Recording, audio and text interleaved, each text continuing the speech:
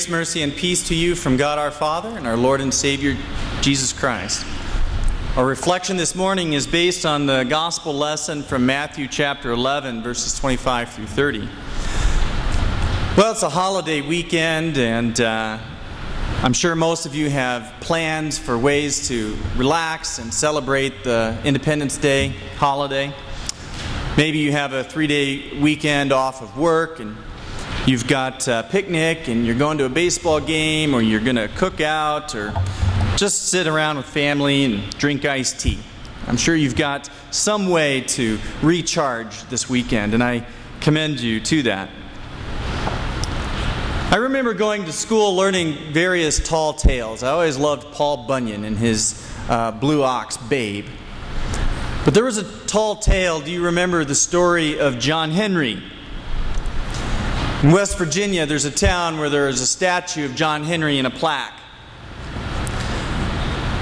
Back in the late 1800s, when the railroads were being built across this nation of ours, John Henry was born a slave, a black man.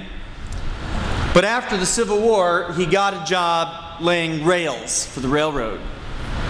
Legend has it that he was the strongest man that ever lived. He was supposed to have weighed over 300 pounds when he was born, they say. I think that's probably, what do you call that, hyperbole, maybe? Now, there were several versions of his story, but they all agree on this one thing, and that is that no one could swing a hammer or hit harder than John Henry could. Now, according to one version of the story, the crew was pounding its way through a granite mountain, making a tunnel for the train so that it could go through the mountain instead of around it. And it was cruelly difficult and dangerous work. 1,000 men died in one summer because of rock slides and errant dynamite explosions. The owner of the railroad one time appeared before the work crew with a large steam-powered drill that he said could do the work of 100 men. Old John Henry took offense and boasted that no machine could outwork him. So they made a wager right then and there to see who could drill the fastest by midday, John Henry or the steam-powered drill. John Henry lifted two 20-pound sledgehammers, one in each hand, and the contest began. The steam drill belched out clouds of scalding mist and screamed like a dragon. The spectators were showered with dust and debris. And by the time the sun was straight overhead, the contest was halted, and the air was cleared, and measurements were taken. In 6 hours straight, John Henry had burrowed 9 feet into the hillside. The steam drill had burrowed 7 feet. So the workers cheered, and a deafening roar went up, and they gathered around their hero. But no sooner had poor John Henry been declared the victor and champion than he collapsed, dead on the spot. In the 19th century, when steam power was just developing and the railroads were being built, there was the concern that men would be replaced with machines at certain jobs.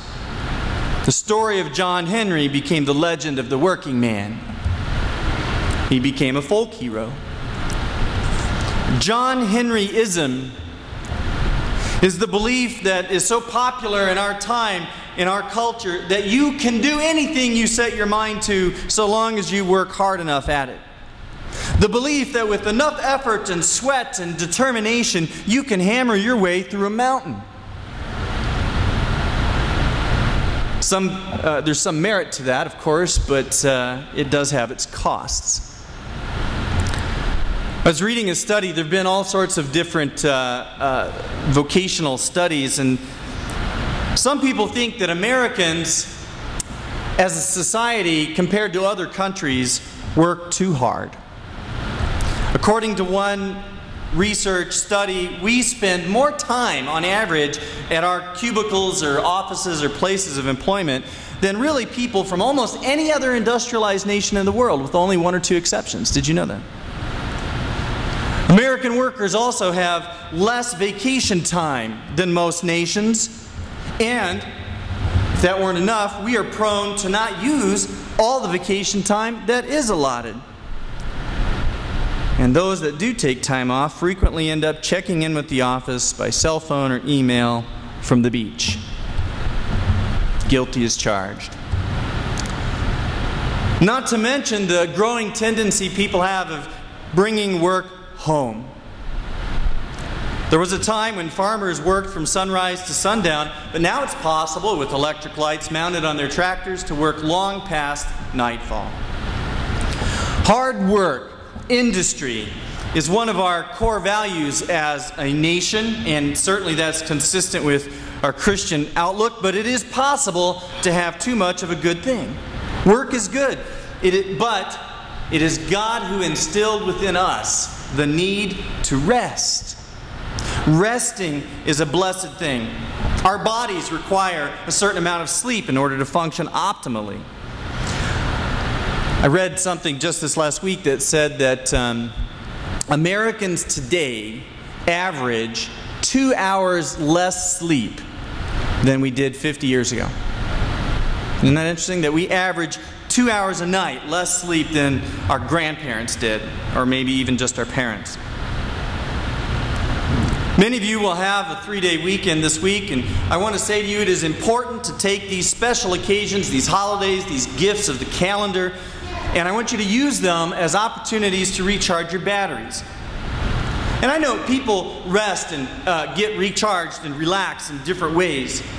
What gives you a sense of renewal may be different than what gives me that same renewal. For some of us, it's outdoor games or sports and activities. For others, it just means a soft chair and a good book.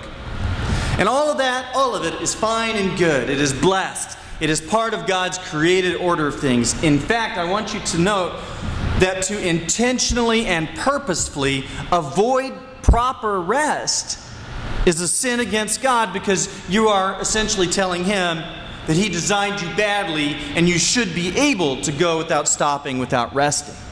Are you the gerbil in the wheel that just keeps going round and round?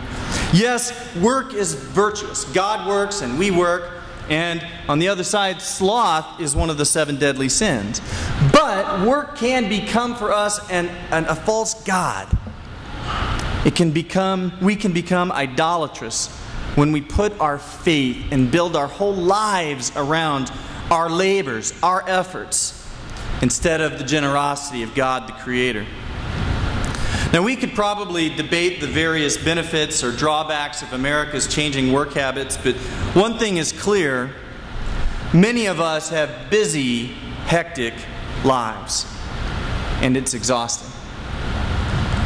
One study said that 2/3 of Americans say that they often feel stressed. Almost half of Americans claim they feel pressured to succeed, and just about that same percentage says that they often feel overwhelmed. I'll say that again. About half of our people in this country say that they often feel overwhelmed. And that's what I want to focus on, because I think that feeling of being overwhelmed has a spiritual dimension to it, a spiritual component. And Jesus, our Lord, said today, "Come to me, all you who are weary and burdened, and I will give you rest." You know, it just comes to me, this last week I visited one of our shut-in members, a dear lady in her mid-90s. And usually whenever I go and visit shut-ins, when I take communion to them, the gospel reading or the Bible reading that I read to them is usually the Bible reading for the coming Sunday. So it helps me throughout the week begin to think about it and prepare for it. So I read this passage.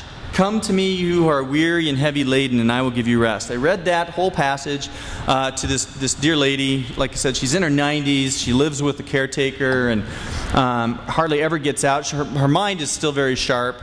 And after we had communion, as she always does, she offered me some brandy or sherry, and of course I said, "Certainly."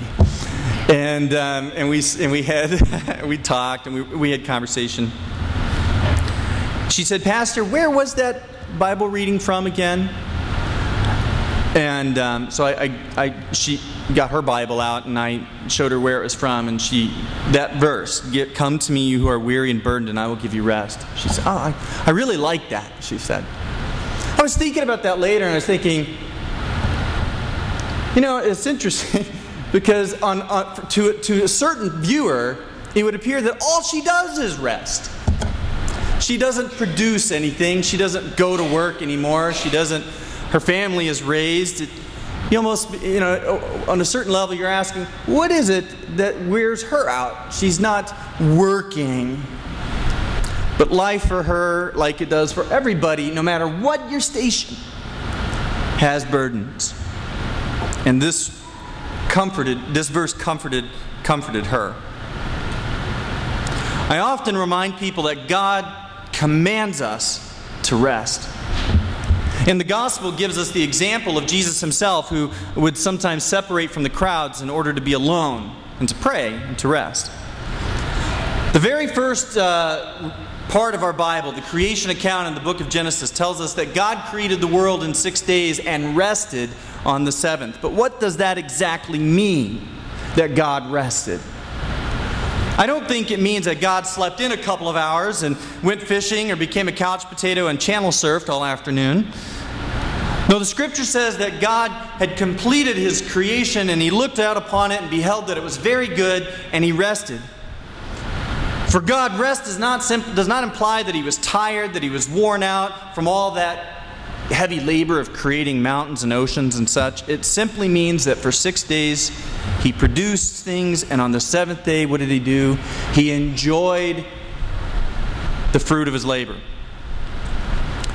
The pressure that many of us feel, no matter what your station in life, is the pressure to be productive at all times. We feel pressured to produce a satisfying income so that we can offer a certain standard of living for our families, or we feel pressured to provide our children with all the opportunities and experiences which we think they'll need to have a happy life.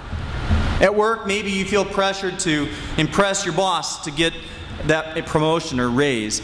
And in our relationships, we feel pressured to live up to whatever expectations are placed upon us. We feel the need to be productive and to be useful in order to have value or worth.